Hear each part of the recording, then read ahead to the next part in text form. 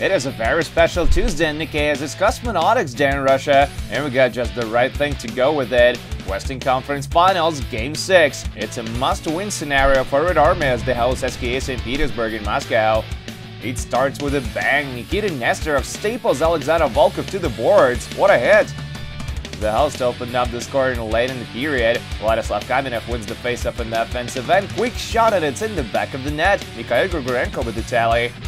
Second period now, Artem Sergeyev puts the puck on net from the point, deflection, and it hits the iron. Unlucky. The Viruses bring it back to even late in the frame. Former back, Omar Drakov forward, Valentin Zykov scores his first career goal in KHL playoffs.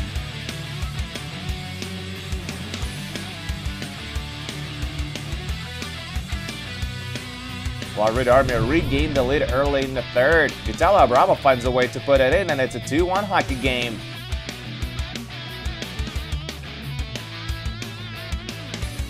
Soon after that, Mikhail Vorobyov makes a cross-ice pass, Nikita Gusev goes for the one-timer, and Ivan Fedotov comes across to make a crucial save.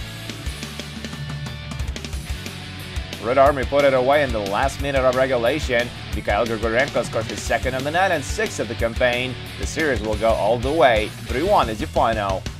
And that's it for a daily KHL update, but do come back this Thursday for deciding Game 7 of the Western Conference Finals. My name is Andrea Sachenko, thank you guys so much for watching, and I'll see you again soon.